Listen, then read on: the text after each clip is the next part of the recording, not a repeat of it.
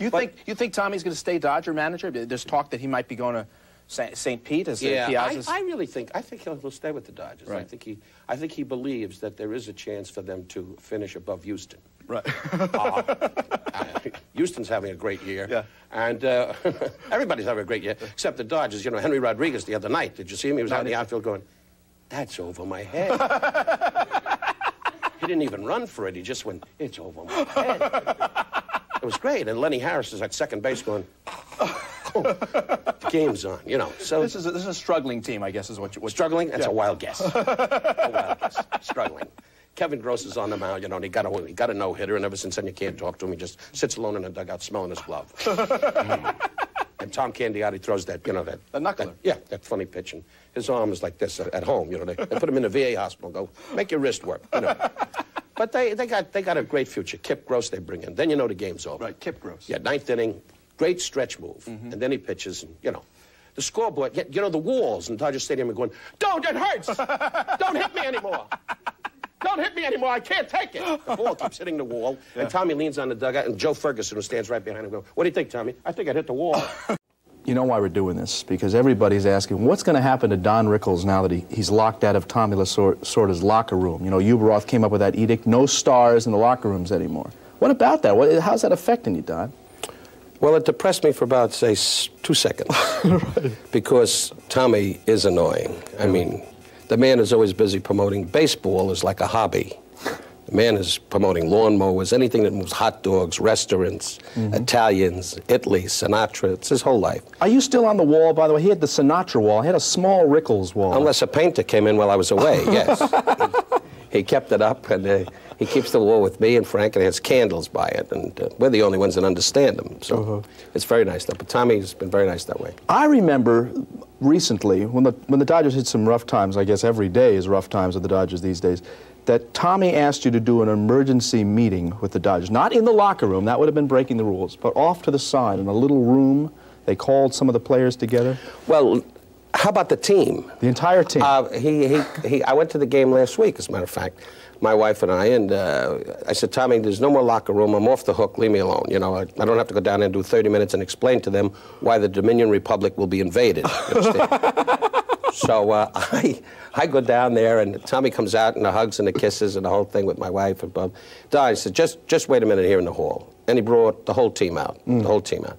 Most of them were injured. They come out with crutches, one guy limping. Enos Cabell was carried in.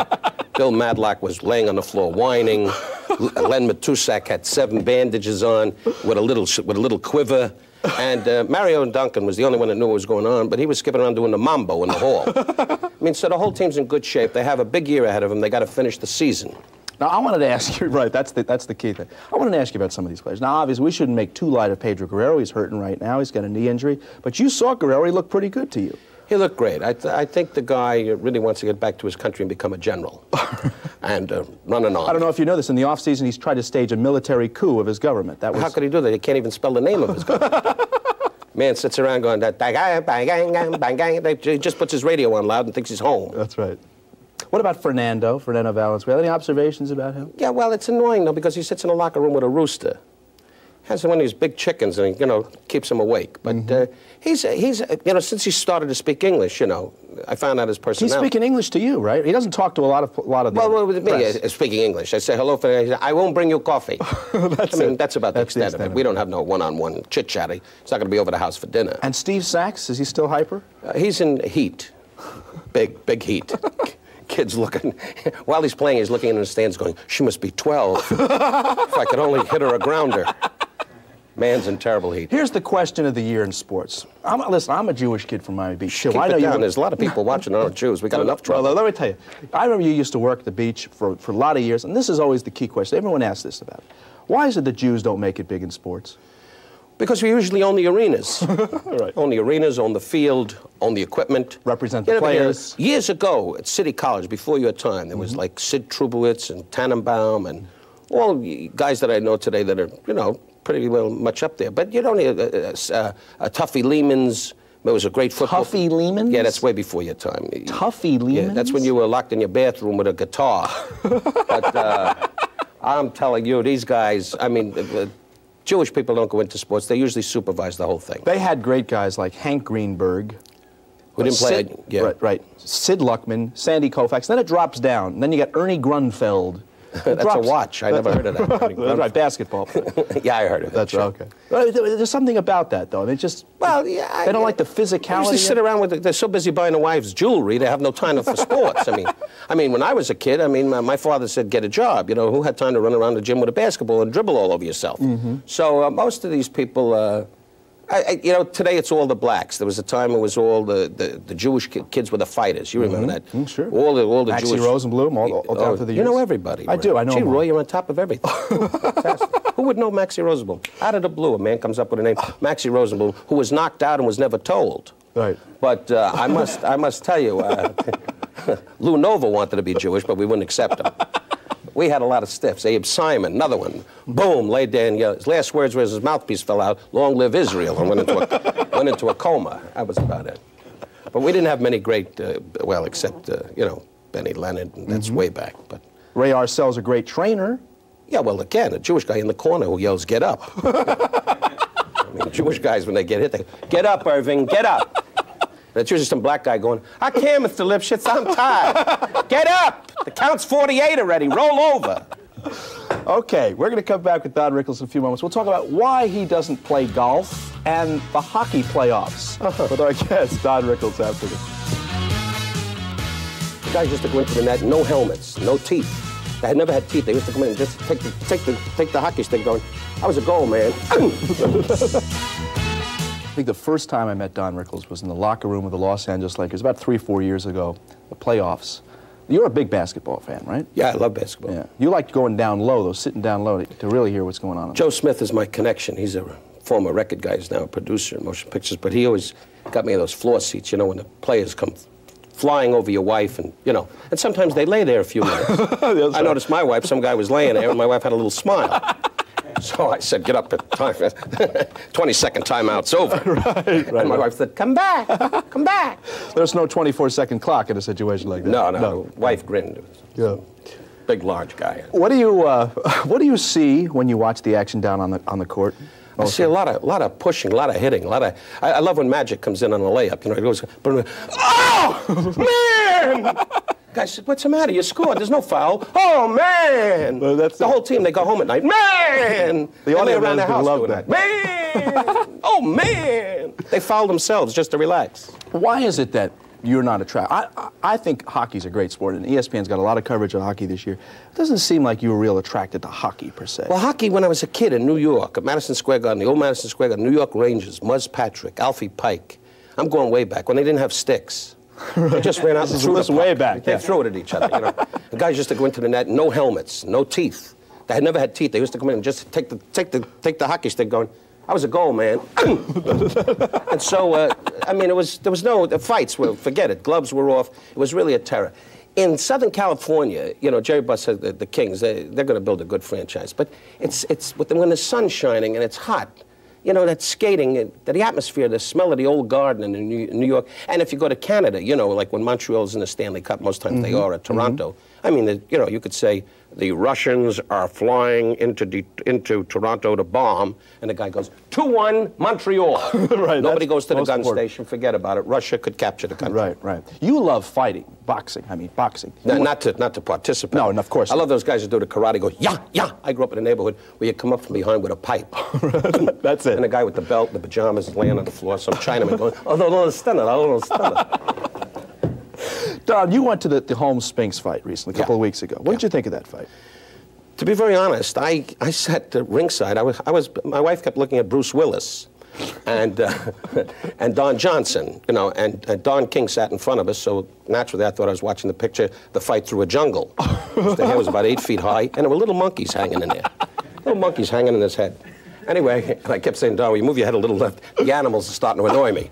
But I thought Michael Spinks... The animals are starting to annoy me. What is that? This isn't a recording. Try to hear it the first time. Anyway, Roy, pull yourself together. Right. And don't perspire. That's right. They got great fans here. One guy on the roof going... But I got to tell you that I thought Holmes won the fight. It was a close fight. But Did you speak to Larry after the fight? No, no. Larry doesn't speak to anybody. Larry was in a 7-Eleven store pulling a hold-up right after the fight. And Michael was sitting in his room with his brother Leon saying, "Come on, Leon, snap out of it." And Leon couldn't talk because 3 more teeth were missing, and it was just a wind tunnel. So I got to tell you, that could cost me. I could get hurt. Oh, yeah. But I must say that... all of this could cost you, Tom. Nobody watches this. You don't think I came down here because I knew somebody was going to watch it, because you begged and you know your show was shaky. So I thought the fight was exciting. I love heavyweights. But Michael Spinks is a light heavyweight, in my opinion, and he looks like a small man fighting a large man. And unfortunately, Larry Holmes really didn't have the energy to knock him out. I mean, near the end there, because he hit him some great shots, and he wasn't. Larry Holmes was really. This fight would have been his last win, lose, or draw, in my opinion. Who was your favorite fighter of all? Who was the guy that? Oh, Joe Louis. And Marciano second. I grew up with Joe Louis. By that I mean. You see any of their fights? Oh, I saw Rocky Marciano and I saw Joe Louis, yeah. I saw Joe Louis once in Vegas. We sat together.